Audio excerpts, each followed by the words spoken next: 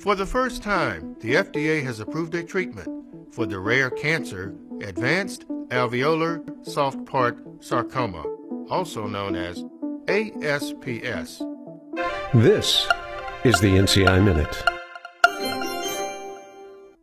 I'm James Alexander of the National Cancer Institute. The U.S. Food and Drug Administration has approved the immunotherapy drug atezolizumab for the treatment of ASPS, a rare cancer that affects mostly adolescents and young adults. Previously, atezolizumab had been approved for the treatment of liver cancer, melanoma, and lung cancer in adults. The FDA's latest approval for atezolizumab marks two firsts.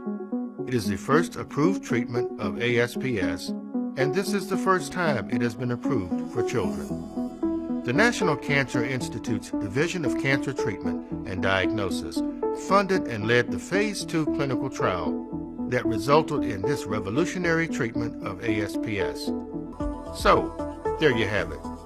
Research in action at the National Cancer Institute. National Cancer Institute, cancer.gov.